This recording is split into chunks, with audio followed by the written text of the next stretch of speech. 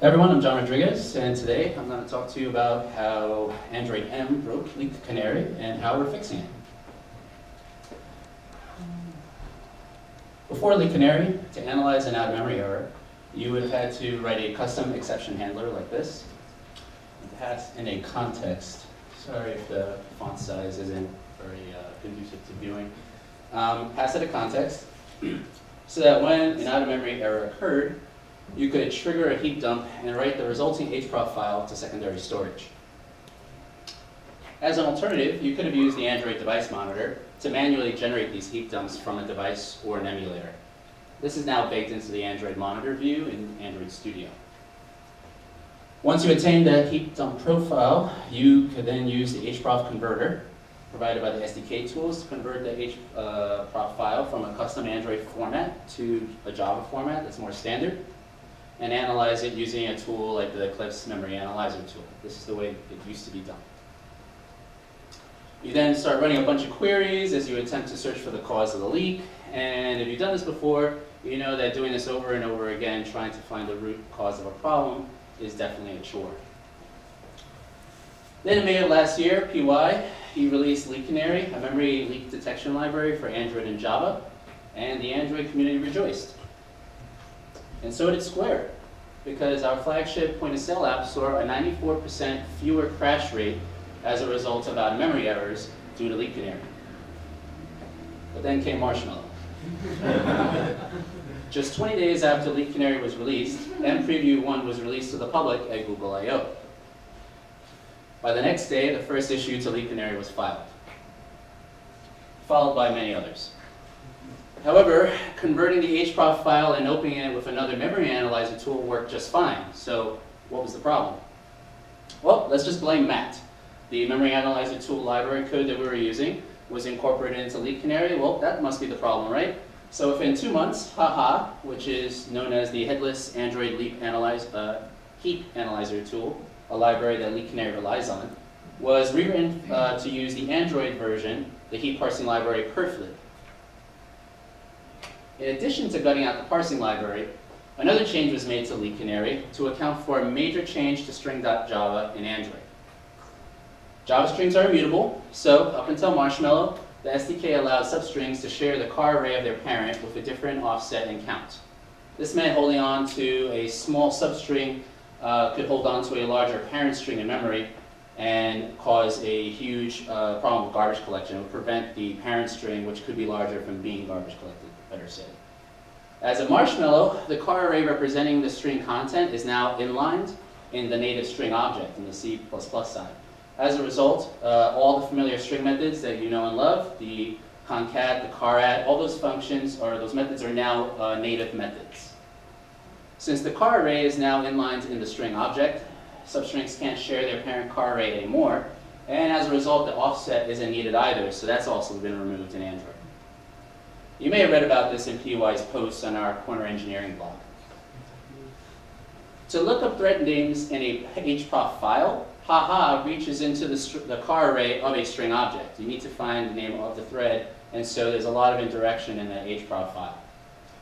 Once the car array field was removed, any attempt to parse a generated heap dump that was generated by M Preview 2 would crash. Luckily, the car buffer is still serialized in the heap 16 bytes after the string address. And so the hack you see here allowed LeakCanary to work again with Android M Preview 2. Then came the final release of Marshmallow. In that release, more crashes, and it appeared that the string issue came back.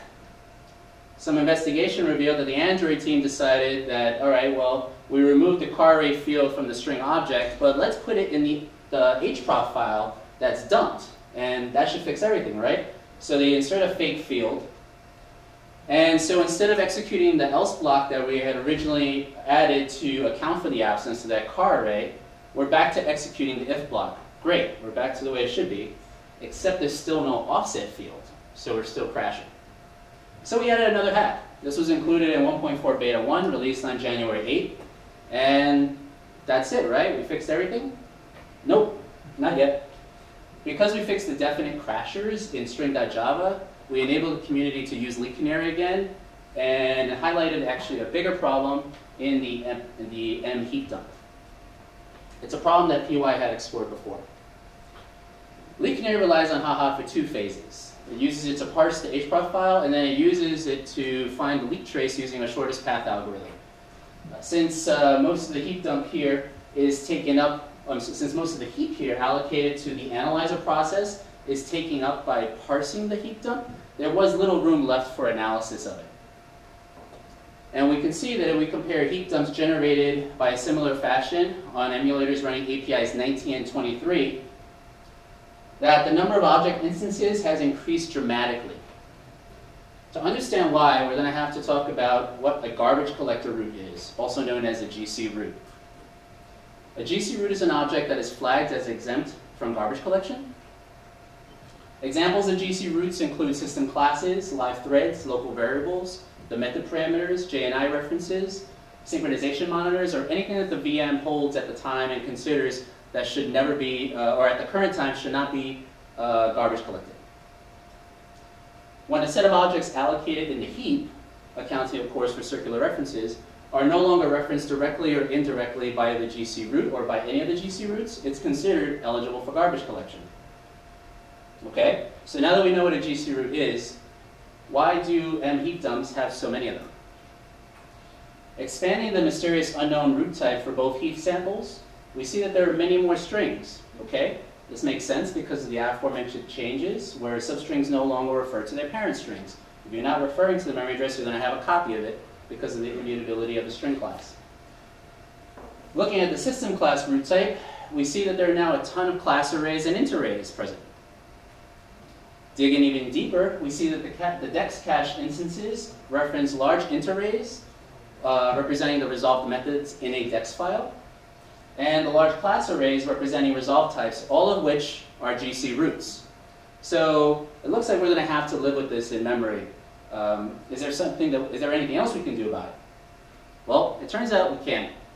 Running some quick checks over perflib reveals that there's a ton of duplication among the GC roots, especially the dex cache roots.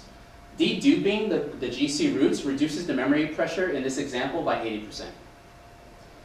The PR for this change is relatively small. It just dedupes the GC roots present in the perflib snapshot object, and it's ready to merge pending peer review. We'll also be looking into ways to reduce memory pressure incurred during the analysis phase. After that, we're going to be looking ahead, forward-looking, towards any changes, if any, that Android N will introduce. In closing, we're aware that many of you have been waiting for solutions to issues caused by Android M. Remember that we're always open to reviewing pull requests from the community. Thank you.